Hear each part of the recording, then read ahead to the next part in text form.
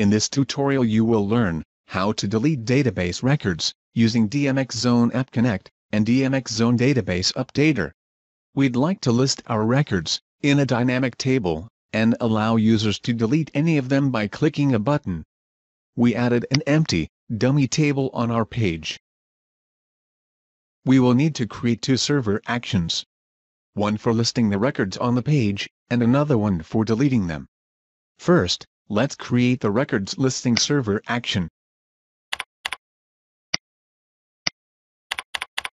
Add a database connection.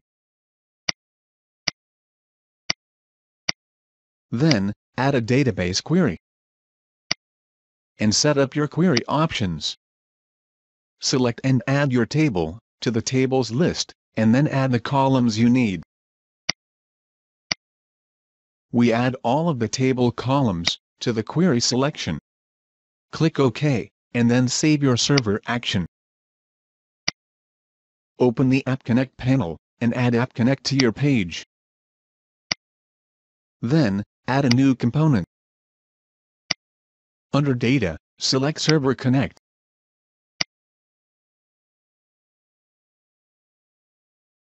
Let's call the Server Connect component List. And select your server action with the query listing the records. Now, let's add the repeat region in our table. Select the table body and add repeat children. Select an expression for the repeat region. Under the Server Connect component, Data, select your database query.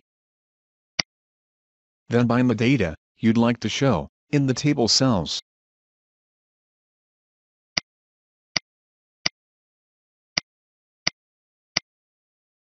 Then, when you are done binding the data, let's set up the Delete button.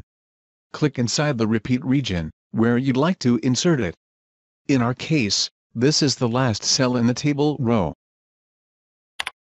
Open the Insert menu and add a form. Then, click inside the form and add a hidden field.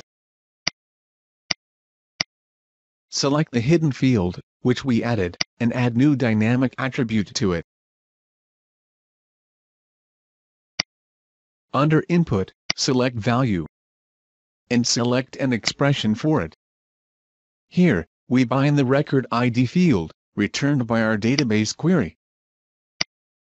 And then, click inside the form, and add a Submit button. Now, as we are done setting up the dynamic table, let's create the Delete Record server action. Open the Server Connect panel. And create a new server action. We call it Delete. Click Globals. Then, browse to your Delete Record page, which we were working on. And select your form from the drop-down. And click the Import from Form button. Then, add a database connection. Right-click the database connection step, and add Database Delete. Set up the delete options. Then, select your database table, and add it to the selected tables list. Select your record ID column, and add it to the filters. This is the same column we are using as a value for the hidden field in the dynamic table. Then, select the filter value. Under Globals, Post, select the hidden field. And click OK when you are done. Save your server action, and open the App Connect panel. Click your form in the App Connect tree, and change its handler to Server Connect. Then, bind the Delete server action to it. In order to reload the data on the page, when a record is deleted, add new dynamic event. And under Server Connect menu, select On Success.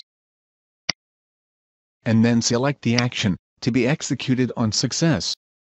Under the server action, which lists the records on our page, select Load. And we are done. Let's preview the results. Soon as we click the Delete button, the selected record is deleted, and the data is refreshed.